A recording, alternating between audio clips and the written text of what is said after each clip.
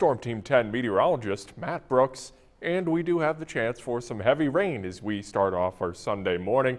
Futurecast starting off at midnight here Eastern time, showing fairly quiet conditions before a band of showers and thunder showers starts to make its way into the valley, first coming in from Illinois.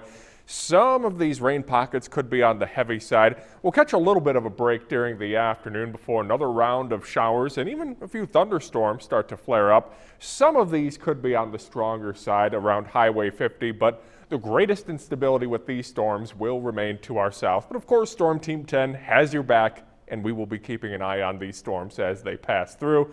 For tomorrow night, this model's not terribly excited, but we could see the chance for some more heavy rainfall and some thunder showers as we start off Monday morning, July 4th. And by Monday morning, some of us could see several inches of rainfall. In fact, let's just check out this model run here. We'll start off at midnight here and we'll run it out through about Monday morning and into the afternoon.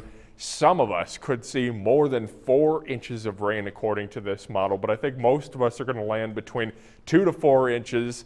That could, of course, produce some flooding on the rivers and especially on the roadways and low-lying areas. You might do a little bit of hydroplaning if you're not careful, so just be aware of that, especially for Monday morning. So for tonight and into Sunday morning, temperatures will be dropping into the upper 50s with the rain-cooled air, and for tomorrow, only in the low 70s. It's not going to feel like July 3rd. Usually, we're around 87, 88 degrees for this time of year. It's very unusual. And for tomorrow night, not quite as cool. Temperatures in the upper 60s, heavy rain at times, as well as some isolated thunderstorms. And in your Storm Team 10 7-day forecast for Independence Day, around 80 degrees by the 4th in the evening. I think that's when the rain and even some thunder showers will start to die off. So if you're headed out to any fireworks displays, it looks pretty good for Monday night. Tuesday, great.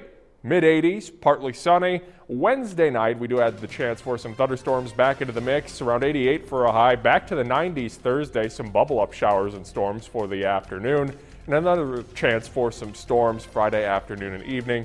Temperatures around 93 for the high. Thank you for visiting WTHI-TV.com. Take care.